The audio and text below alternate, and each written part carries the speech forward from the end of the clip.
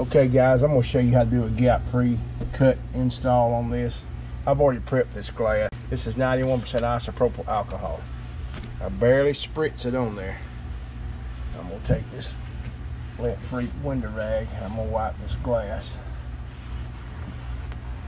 The reason I'm doing it that way, I barely spritz it on there, is because I don't want any water running and puddling up down in here to float debris up. This is a painter's tack cloth. I'm going to barely lay it up here. If you press too hard, you'll leave a film on the window, which is okay, it doesn't matter. I just prefer not to. I pick up any lint that may be on there. I always overcut my film pattern. Again, I spritz the glass with just a little bit of solution. That's it, that's all it is.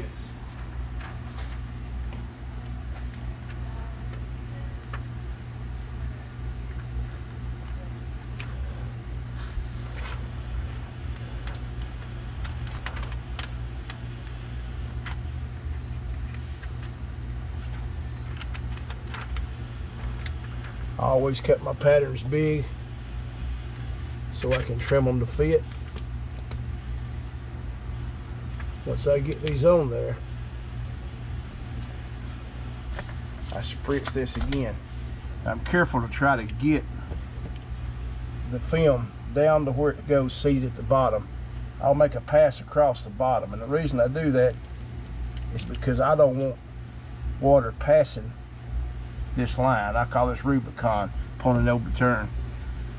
So we get this down here like this. I tack it off. I'm putting very little pressure on this. The reason for that, I'm letting the water catch over here in this corner, run down and run out. There's a trap hole in this glass frame that lets water run to the outside. So I've got this bottom down where I want it, got it seated. You notice I'm not going way up to the top, nor am I getting this whole edge over here. Now, we'll take my blue frog, my knife with a 30-degree blade. I'm gonna snap a new edge. This may look odd. I'm usually up in the truck doing this, but I'm gonna do this from here so maybe you guys can see. I'm gonna take this frog, I'm gonna ease this up. I don't cause a big commotion. Try not to disturb anything that may be floating or lurking around. I run my blade out 3 clicks. I take the tip of the blue frog and I follow the tip with this knife ever so easily so I can get my final trim on the inside. Now if you prepped your window right, this will come out correctly. If you didn't, you're going to catch a bunch of debris.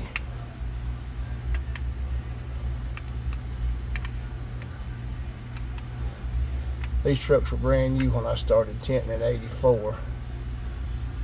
And we done a bunch of them. This is an aftermarket back glass. So I cut the pattern for it by hand. I just oversize it just a little bit. Now I'm steadily working that up in there real easy. You see how it's folded up in there? If you try to jab it or gouge it or whatever, you're asking for trouble. Now I'll put that up and I'll raise it up so I can see what I got going on here. I go up in here and I start trimming this way. I'm going to bring the frog in front of it.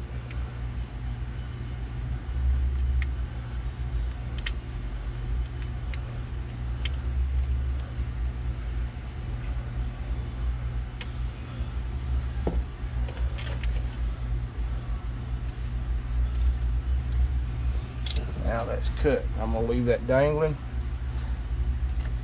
Put me a little solution there so I can get my squeegee wet. I'll bring this across.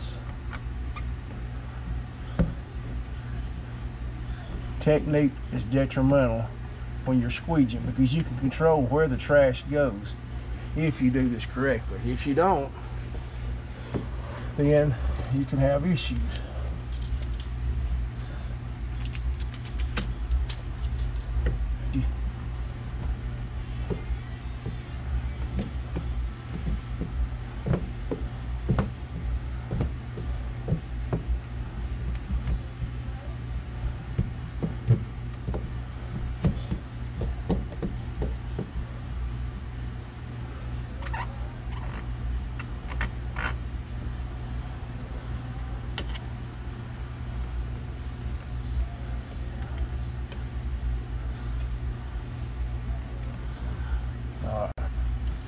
Now we're going to take this is a sledgehammer, but it's been heavily modified to my liking where it works on this. But this is when it comes to these small windows like this, these are almost like French panes on a home. You can't beat this tool.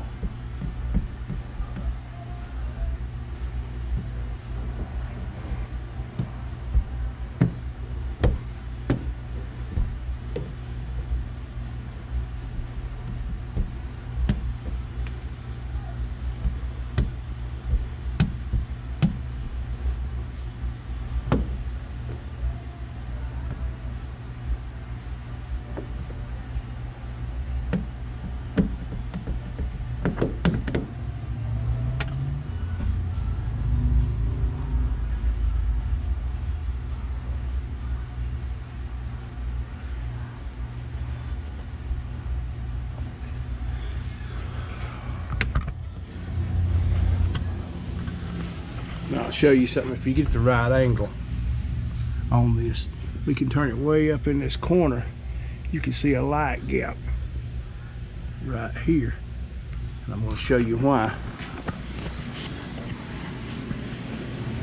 It's because the rubber has pulled away from the corner of the back glass, same as it is right here, because this thing is old. This is a cherry. Y'all see this? But you know what? He's getting a fine tint job. There's no trash in that. I always likes the center glasses. I may video this and I may not. Thank you guys.